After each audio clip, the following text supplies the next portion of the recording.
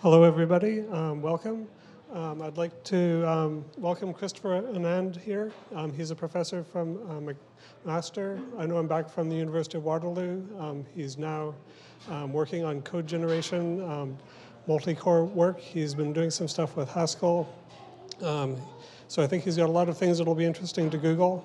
He's also formed a startup to commercialize some of this high-performance multi-core software. So with that, I'd like to welcome Christopher Anand. Thank you. Can everyone hear me? Yes. OK. So Coconut is not a compiler. It does some things that a compiler does, but it does other things that a programmer usually does. And the idea is to be able to optimize code better by crossing the boundary between what normally is done by a programmer and normally done by the compiler. So I think we now can write safe software, and at least some of us can write fast software. Sometimes we need to write both. For example, for real-time medical imaging applications, both time and safety are critical. So our view is that performance now and increasingly in the future is about parallelization. So some of you may be a bit bored by this slide. If you look at one chip, the Cell BE, in order to fully utilize the computational resources on that chip, you need to put 384 ways of parallelism into your code. This is if you're doing 32-bit, if 32 bits contain your fundamental data type, so floats or ints. Okay, where does this come from? There's 4-way SIMD at that data size. There are 8 cores on this chip. You need to unroll 6 times to hide latency in the instructions. And you have to at least double buffer your computations because you need one in flight while you're doing a computation. Okay, and that's just on one chip. This is a roadmap for Coconut organized by levels of parallelism. So at the top is SIMD parallelism. The check marks mean that this is, oops. Okay. So the check marks are for things that are done, and the half is for things that are in progress. And the things that we're targeting now are marked with arrows. Okay, so for SIMD, we have a domain-specific language that captures efficient patterns of code generation for SIMD, and we've generated a library that's distributed with the Cell SDK 3.0 because of the increased performance that we have. We can verify some of the code that we can generate. That's an ongoing problem, and I'll talk about why later. Multi-core is our most active area of work now.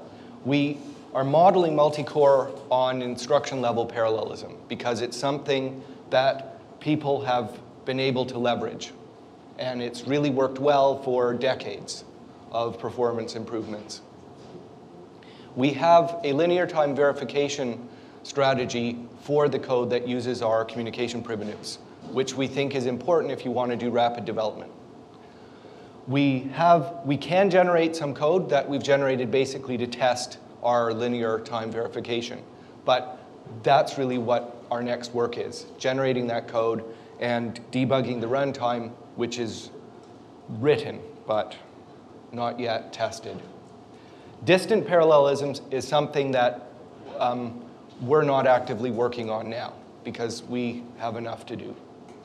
On the side, we also have a scheduling algorithm. And I put it there on the side because currently it targets our SIMD code, but our plan is to use the same scheduling mechanisms for actual machine instructions and communication primitives in our multi-core layer, and eventually communication primitives in our distant parallelism layer.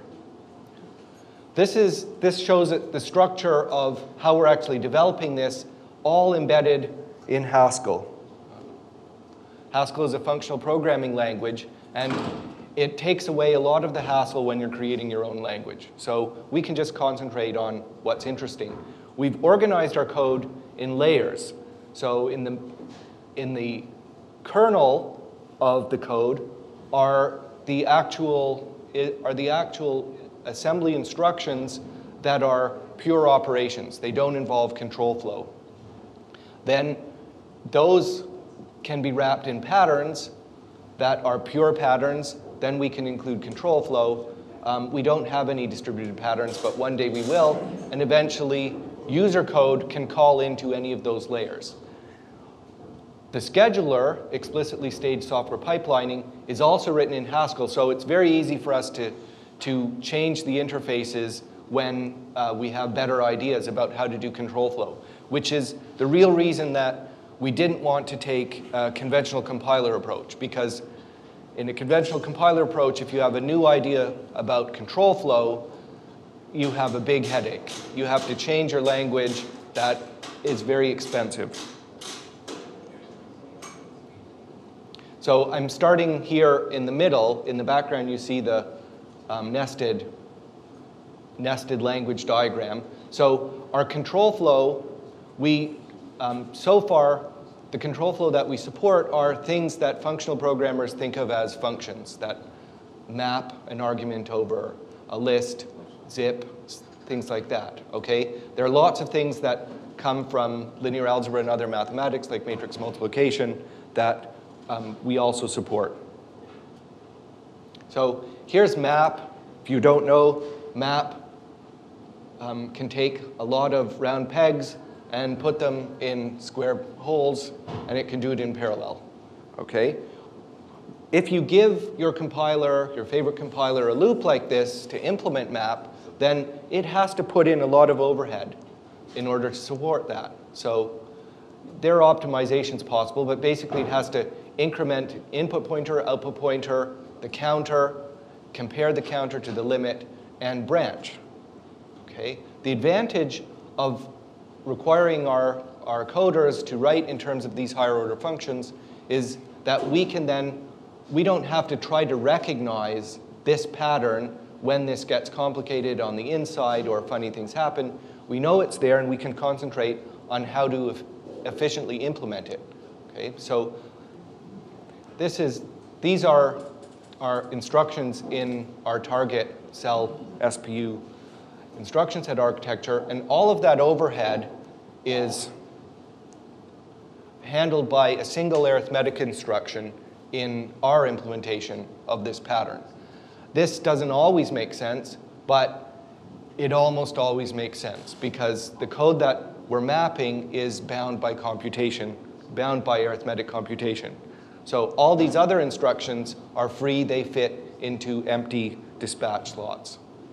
Okay, so this is the kind of thing that we do. And if you want to know exactly how this works with a single arithmetic instruction, I'll explain it to you after. Okay? At the low level are the SIMD patterns for pure functions and the actual instructions. So when I say pure functions, I mean things that we can implement as pure functions without any control flow, no branching. It doesn't mean that other people might not implement it, that everybody would implement it that way. So there are many things that people do with branches when they take Computer Science 101 that can be done with predication, and we handle all those things in our pure layer.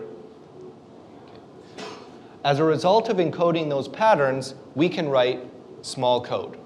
So if any of you have tried to, in your spare time, write a really fast implementation of hyperbolic tangent, you might know that there are a lot of details to getting a fast implementation. Well, this here is all of our code that implements that. It actually implements a version that's unrolled twice with partial sharing in order to improve throughput for unrolled loops, which is really what we're targeting.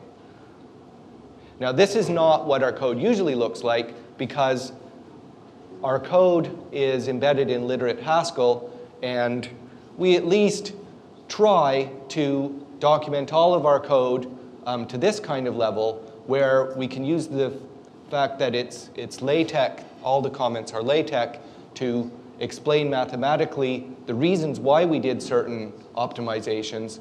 We can put some warnings in. There's actually compile time assertion checking to make sure that nobody changed a certain pattern for integer division that would make this code unsafe. Since I upgraded to Leopard, I'm having some font issues. So these should be nice equations, and they're just, some of them are gobbledygook. Okay?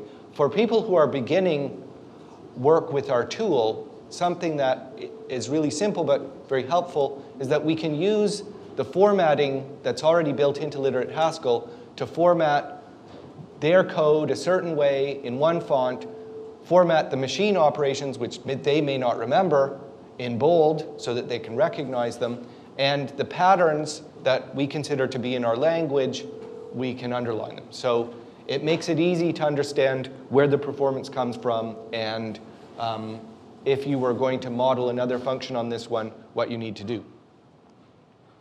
Okay. So this is implemented as a class in Haskell, the domain-specific language, and there are two instances of that class.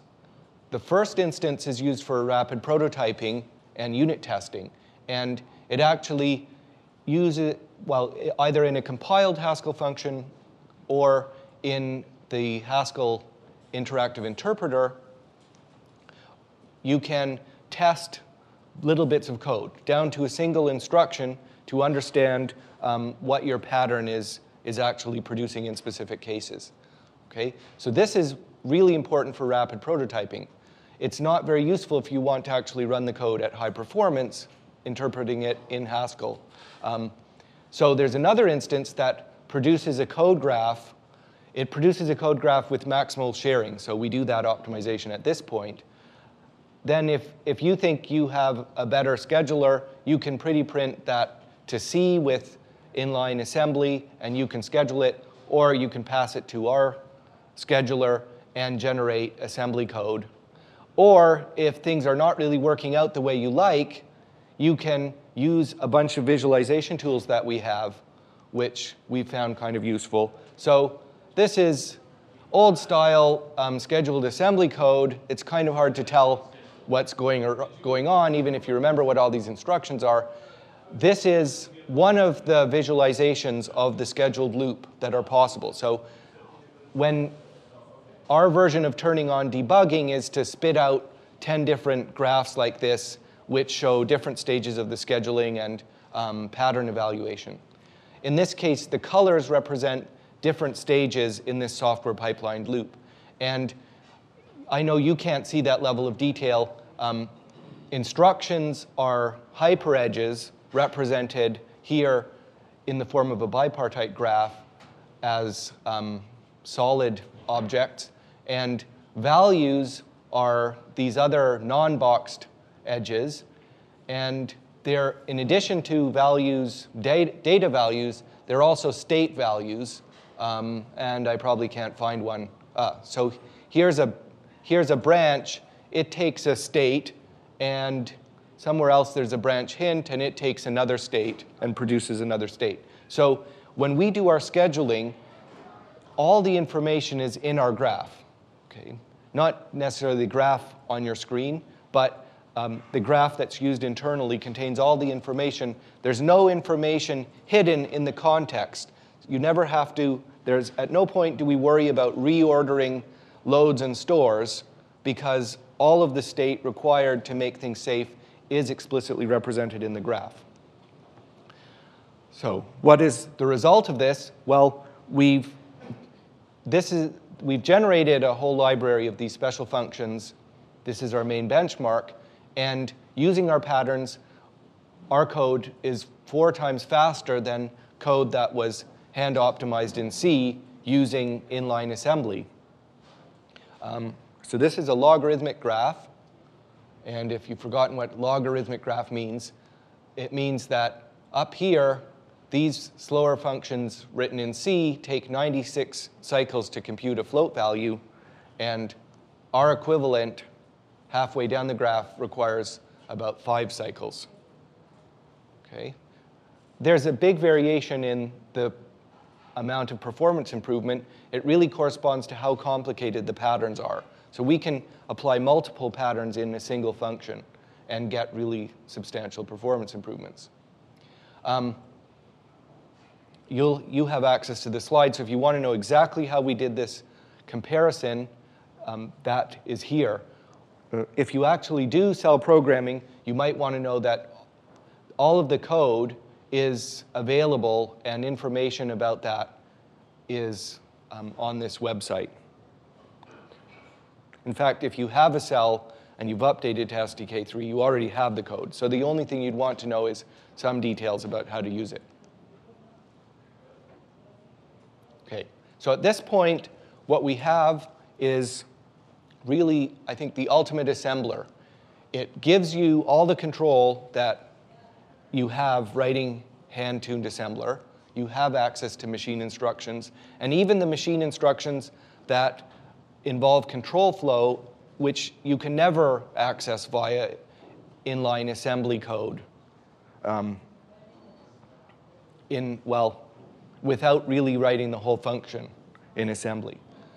But you don't have to handle the annoying details of register allocation, things like that, and you don't have to implement patterns of efficient execution on your own. You can write these patterns in Haskell. So if you have a pattern and you can't write it in Haskell, then I think you need to talk to a Haskell programmer. Okay? Any pattern that's useful can be implemented this way. We can do rapid prototyping because we can do unit testing of assembly code, whereas before you would have had to write little test programs for special cases. It really saves a lot of time. Where do we really get this performance improvement from? It's because we're not targeting SIMD, which I didn't define, single instruction, multiple data. We're targeting what people sell today as SIMD, which is really a single complex instruction operating on a merged chunk of data. So most commonly, a 128-bit vector. Now I'll talk a little bit about how we do the verification. Internally, our representations are all in terms of these graphs, and we do complicated things with SIMD. Sometimes we want to know what they're really doing because they're not quite working. So we can translate, this graph represents a single floating multiply SIMD instruction. It can easily be translated into a parallel set of floating multiply instructions. Yes? What do you mean by verification? What are you comparing against what? So we're assuming that there is a simple specification without SIMDization or any parallelization, and it can be compared to that. So for the codes that we're looking at, where this has really been needed, big linear algebra, things like that, it's easy to write a naive specification. It's hard to tell whether the transformations you made to optimize it are faithful to that specification. Okay? So this makes it easy. The map overhead, at some point we would like to actually verify the whole code, and we can verify parts of that now. I don't think I've run the verification on the whole of that. But if you are doing things which involve swapping parts of bit fields from multiple register values and so on, it's very hard to figure out what it actually does on your own. It would be nice to have a translation into simple types that we understand, floats, ints, and so on, Boolean values, and see an expression that presumably matches the specification. Okay? So this gets more complicated when your instructions are not pure SIMD instructions. So this is an instruction which rotates the bytes in 128-bit register. When you do the translation, the instruction actually disappears. So the instruction was here, it's now gone, because in terms of the underlying data type, 8-bit ints, there is no instruction. We're just shuffling them, okay? So these things can, all of the rules to make these transformations can be encoded in a bunch of rule generators, okay? And that we can do. It makes big ugly graphs, so it gets harder to see what's going on. The problem is when, the problem is when you do things that really break any kind of sensible typing, doing things with bit fields within floats, for example. These patterns have to really be done by hand, and that's ongoing work. That's why I put a half there, okay? So what do we have? We have, for code generation, rapid prototyping, and we're reaching peak performance. For verification, we can do what's equivalent to symbolic execution. So even if you don't actually have a specification to give it, you can look at this symbolic execution and decide for yourself whether it's what you wanted. And this has already been useful for debugging, especially the linear algebra. We still need more transformation rules for those complicated operations. Okay, I think I'm going a bit slow. I'll try to speed up a bit. This is the part that I think should interest people at Google, how we're approaching multi-core. So we see this, we see an opportunity to relive the glory of instruction-level parallelism, out-of-order execution cores at the multi-core level, okay? So this table gives you a translation that between what we know how to do and what we think we should do, okay? So instead of a CPU, we're looking at a chip. Instead of multiple execution units, it has multiple cores. Instead of registers, it has data buffers in local working memory or cache memory. It also has signals.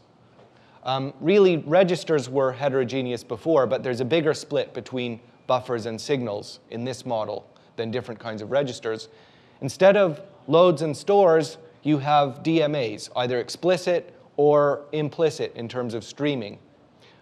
And instead of arithmetic instructions, you have computational kernels, which are purely local, and they're pure functions. Okay?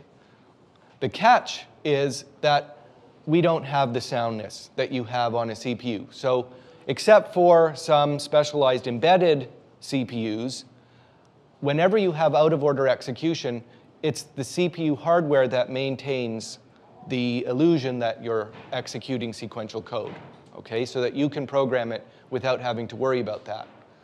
All of that is hidden from you, and the hardware ensures that you have order independence, okay?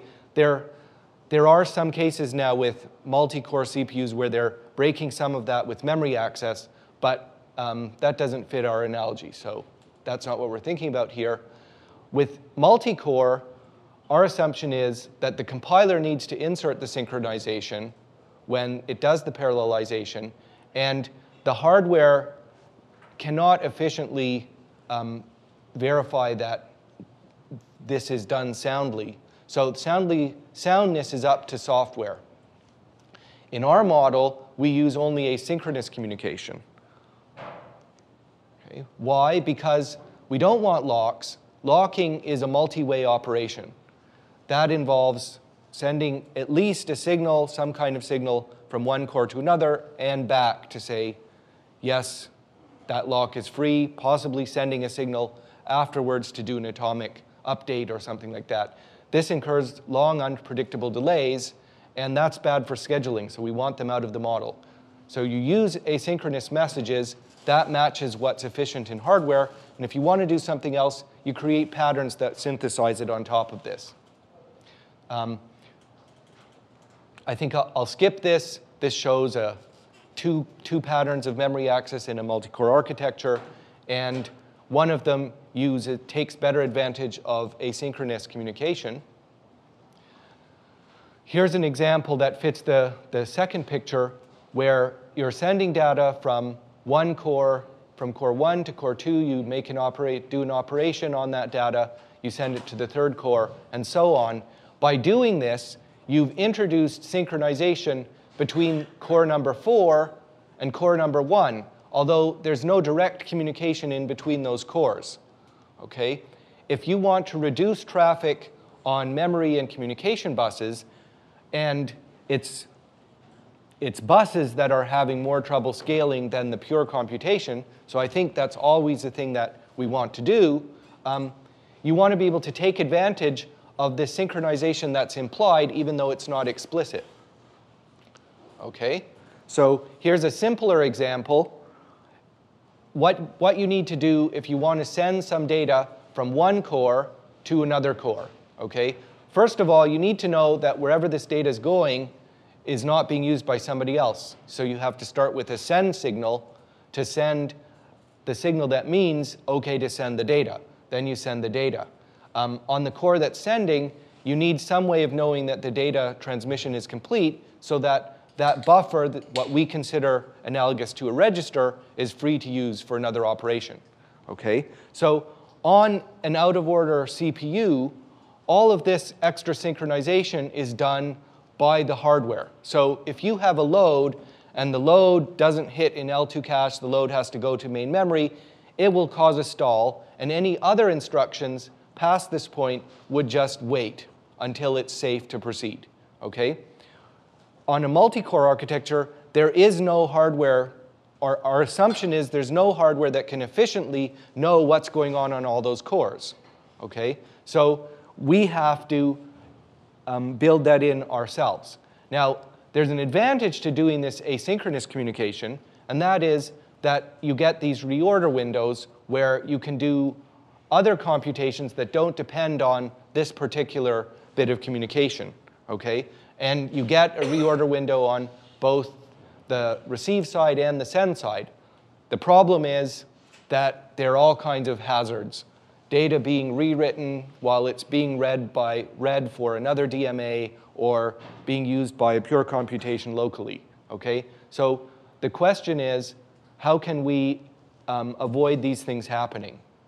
Because on a lightweight multi-core architecture, it's going to be very difficult to detect these kind of failures.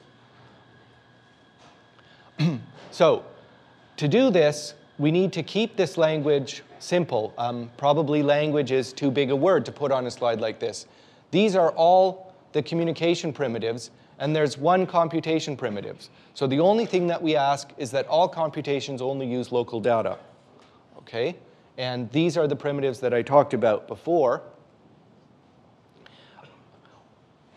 A way to think about what we're doing is that we're trying to do concurrent control flow in a way that allows the compiler to come along later and schedule it efficiently. Okay? So what's the purpose of scheduling?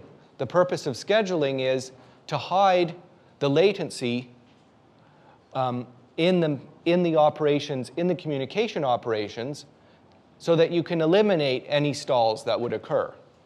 But all of this communication is somewhat unpredictable, even on a tightly coupled single core. Okay? So it's up to software to make sure that the stalls do occur when they need to occur. Okay? Even though a good schedule would require no stalls.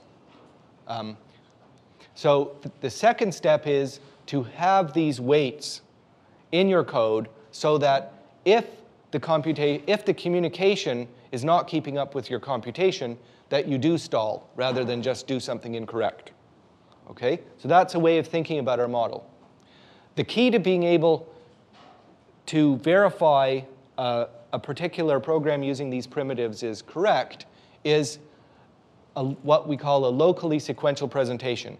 It just means that you present all of the instructions that execute on your multi-core chip as a list. Okay? So they have an order. And in that order, the send signal precedes the wait signal that it's supposed to target. Okay? We call this a locally sequential program.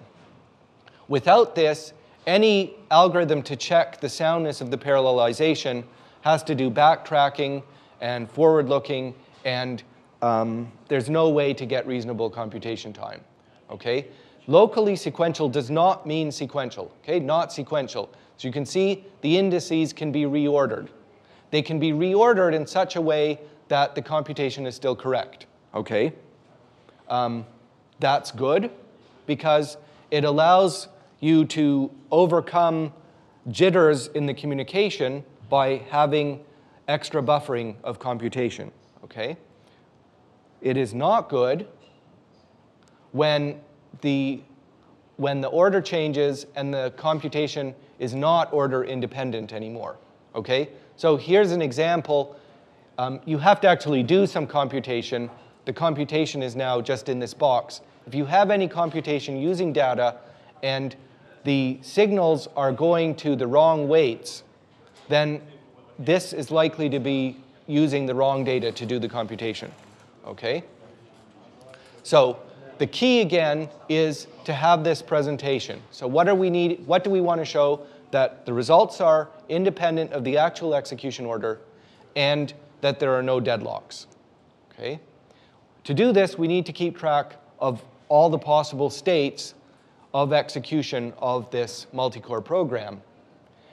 We can only do this in linear time if we have a one-pass algorithm. Actually, we could do it with 2 passes or 3 passes, but I know no way of doing it in more than 1 pass that would weaken the conditions that we require. So 1 pass it is. The algorithm is constant. It has constant space requirements.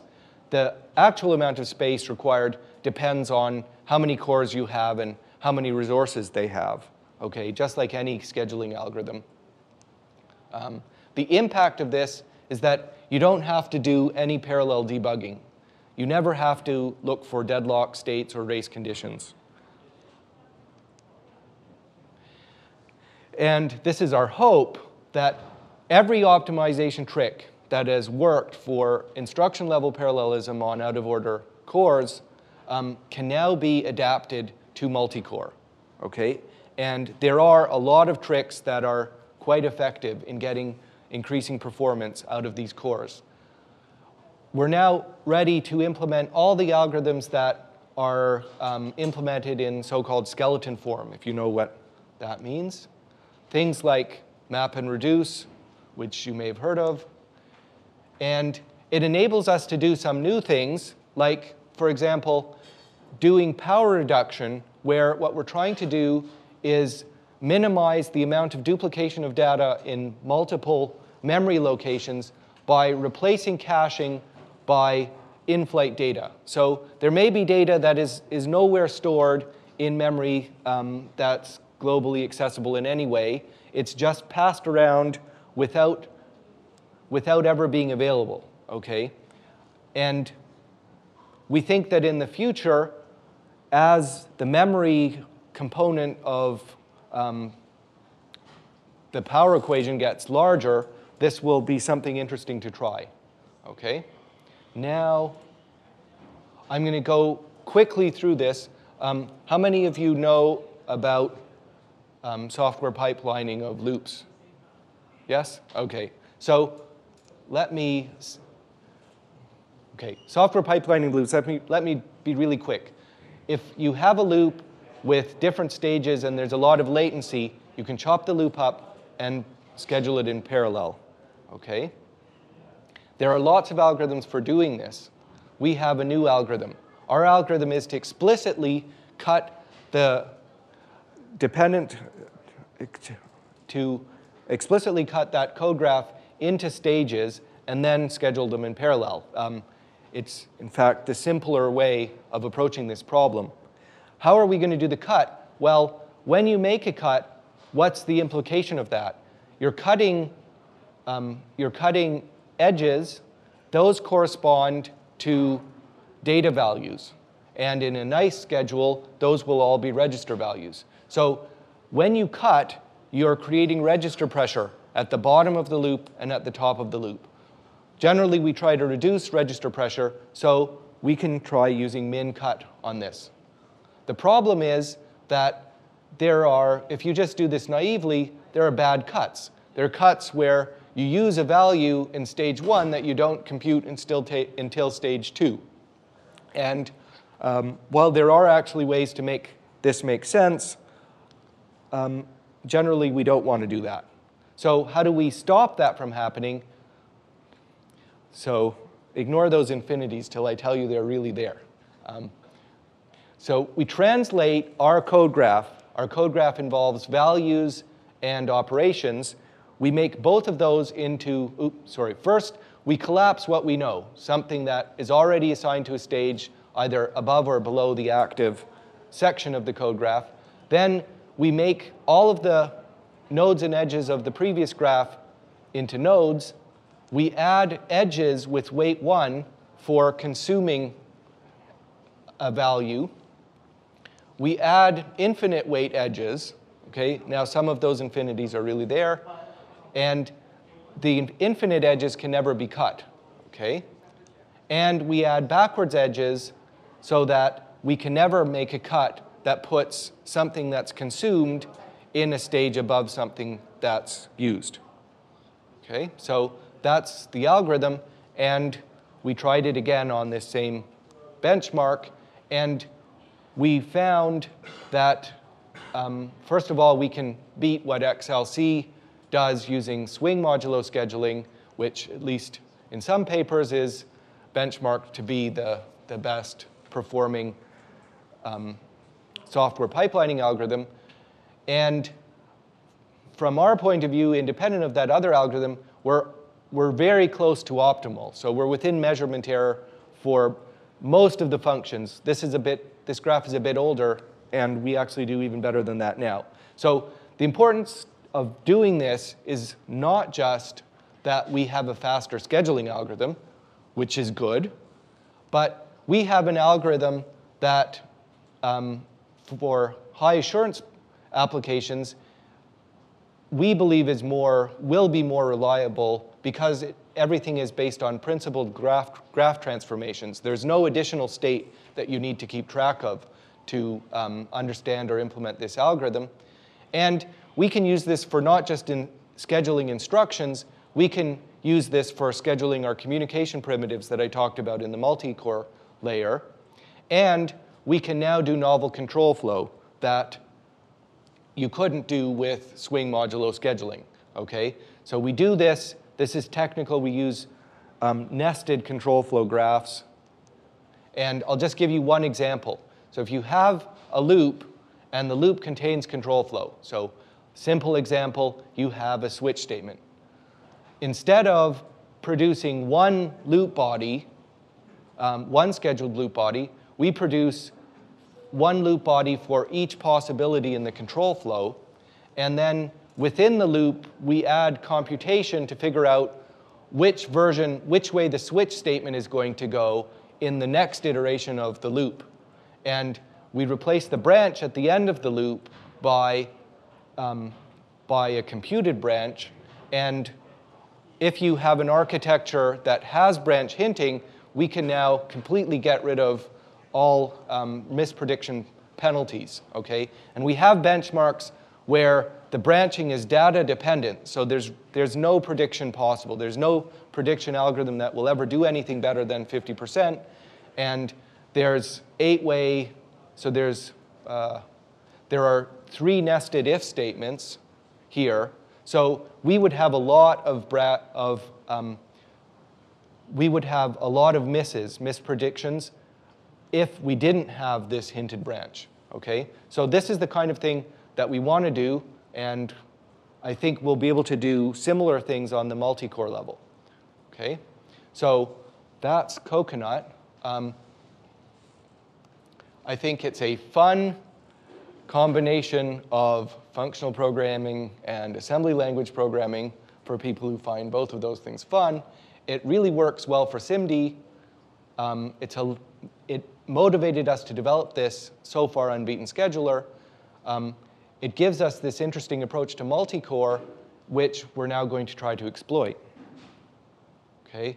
Some of the names used in this slide are trademarks of other companies. And I'd like to thank all the students, a lot of them undergraduates who have tried to understand SimD and functional programming and contribute to this project in different ways. and Robert and Enkel at IBM for support, and for research support, IBM, CFIO IT, NSERC, and Apple Canada. Any questions?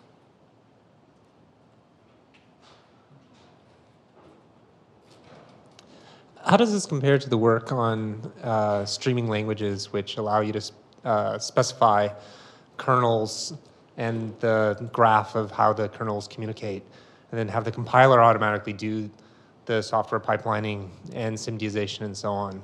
For example, stream it from MIT. So we could, if you specify your code, if you specify your algorithm in that way, we can easily translate it to this framework. If you do that, you wouldn't have, well, you'd really only have to test correctness of the translation once, okay? So the interest in being able to do the verification in linear time is a lot less, okay? It might still be interesting once. We're really targeting things that you won't be able to specify in that way. And really, the reason to go to all this trouble is because eventually, I think everything becomes memory bound as we go forward, unless some magical technology arrives. And when you do very complicated things in order to get around that memory bottleneck, you start breaking all of those kind of paradigms. So if you have this sort of safety net underneath your distribution pattern that just checks, okay, it still makes sense, then you can develop new patterns more quickly. Okay, so our approach is to give more control to the end user, let them figure out better patterns for their application-specific code, rather than tell them, you know, use streaming.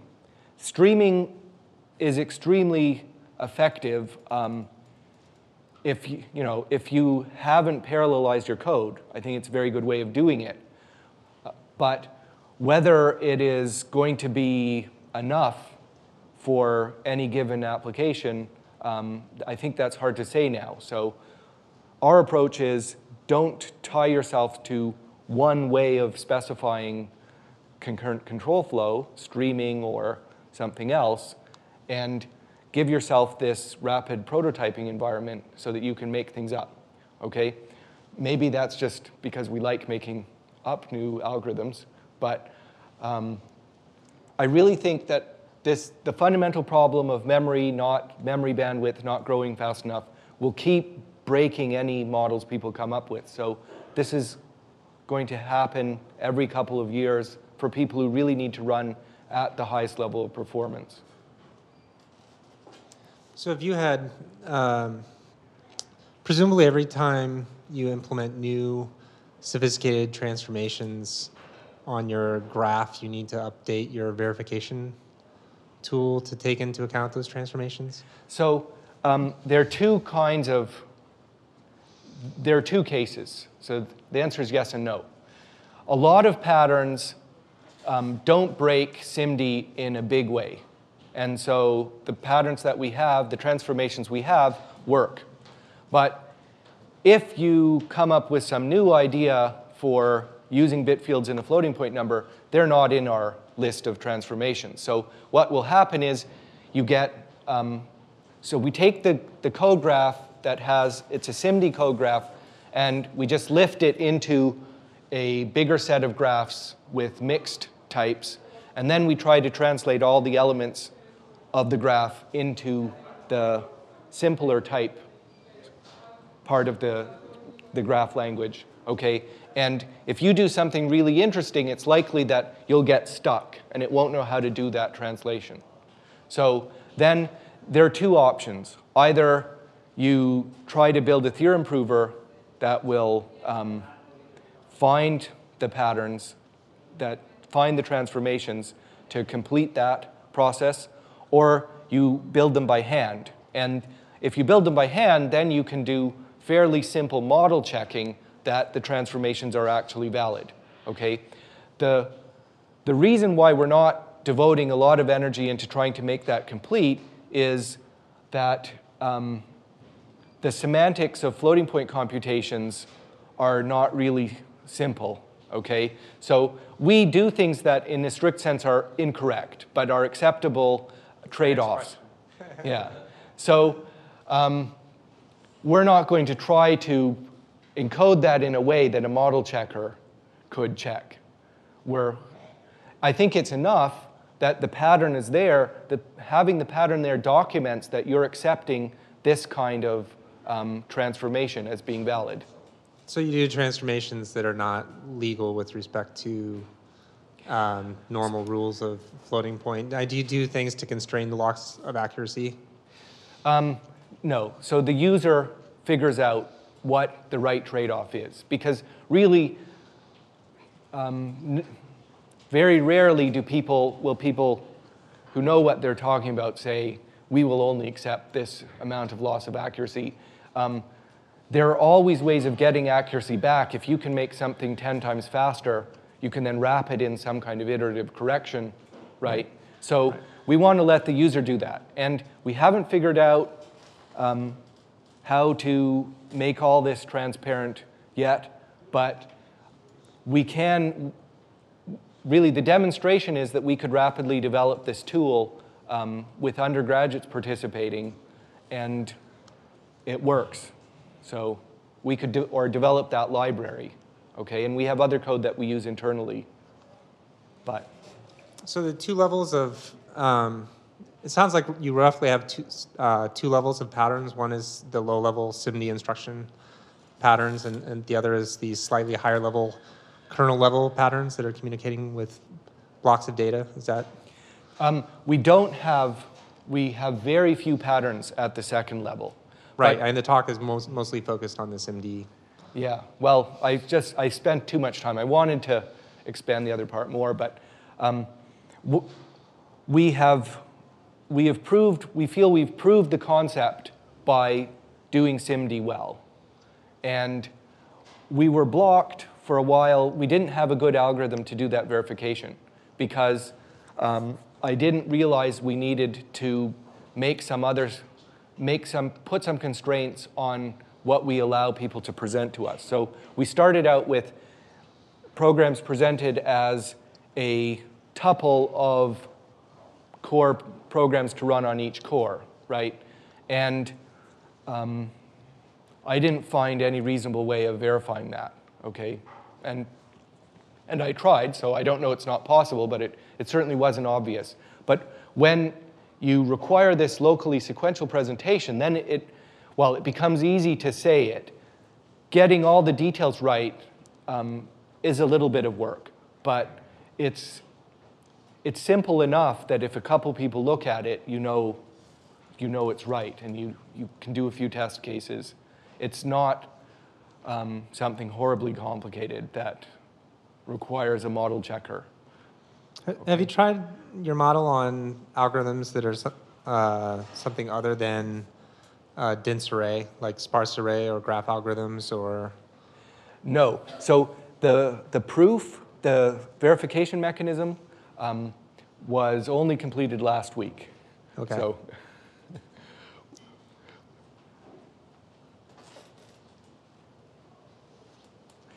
we know that other people have had success writing SIMD code for other kinds of algorithms.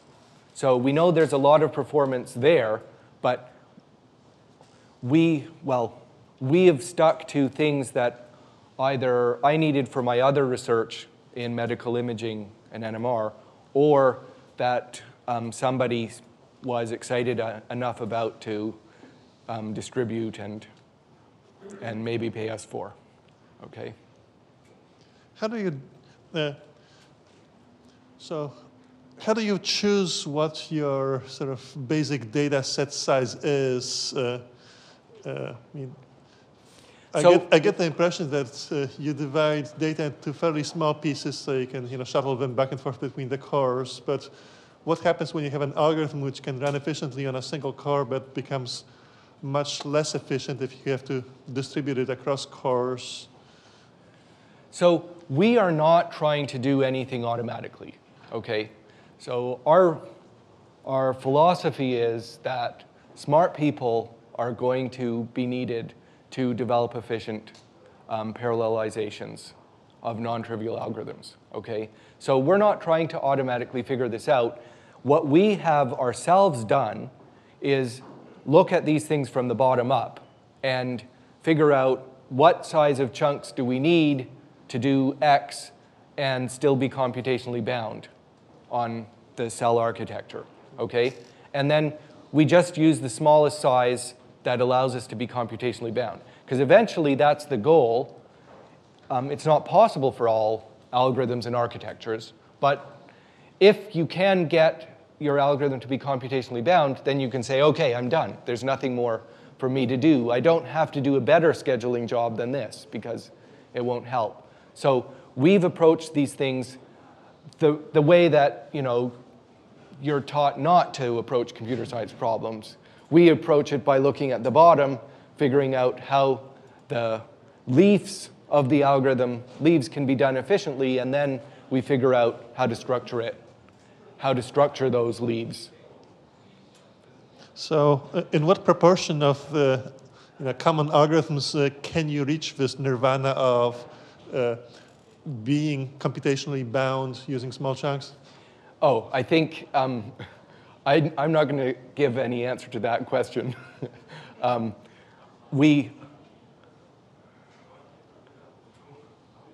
The algorithms that I really know are these scientific computation algorithms. So they're either pure just map, or they are dense matrix operations, or they're structured sparse operations. And you can work out the sequencing at compile time to make them as efficient or more efficient than dense operations. Like if there's symmetry, for example, that you can use it to reduce your memory overhead. Okay. For general sparse, I've talked to some people who do optimization of sparse matrices for different kinds of architectures, some extinct and some not extinct. And I believe that we can do some interesting things, but we haven't done them yet, okay? And I know that other people have looked at discrete algorithms, and that often they're not able to make them computationally bound. I mean, a lot of those algorithms, there's no possible way of making them computationally bound on any kind of architecture that you can imagine somebody building today. But in that case, you can never really say you're done, because you can always get a little bit better performance by reducing the problem with the memory bottleneck, okay? That's why I really like these algorithms, because we can say we're done. It's optimal now.